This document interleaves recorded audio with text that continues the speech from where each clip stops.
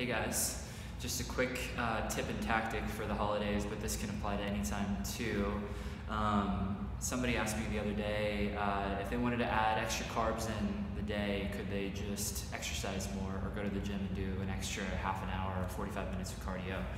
And my suggestion is to not do that, and the reason is because it becomes like this negative cycle, right? So we sort of develop a negative cycle with food and exercise, because most of the time when you're burning calories, when you're working out or doing cardio, you're not burning as many calories as you think.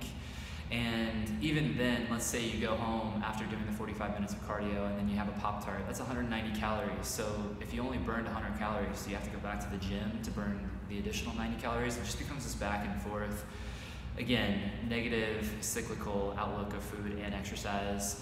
You can't out-train a crappy diet. It just can't be done. Exercise is supplementary. It's important because you gain lean tissue, and that's great for your metabolism, and that's part of nutrition as well. But you don't want to get in this habit of like trying to overwork or work out to the point where you can add more food